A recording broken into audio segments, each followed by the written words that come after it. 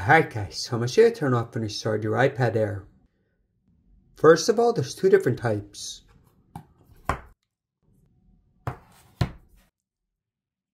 There's the older type with the home button.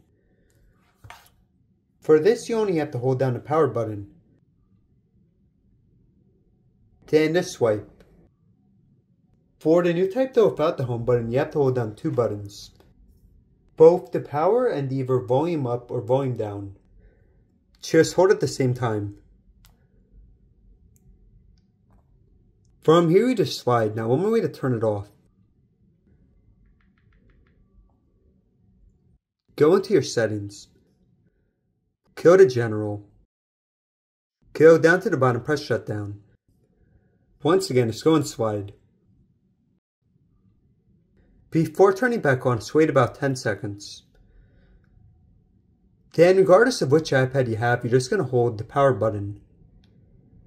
Keep holding to see the Apple logo.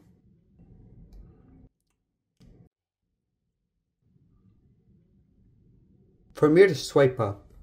The hand put in the pen. Thanks for watching guys, hope this helped out.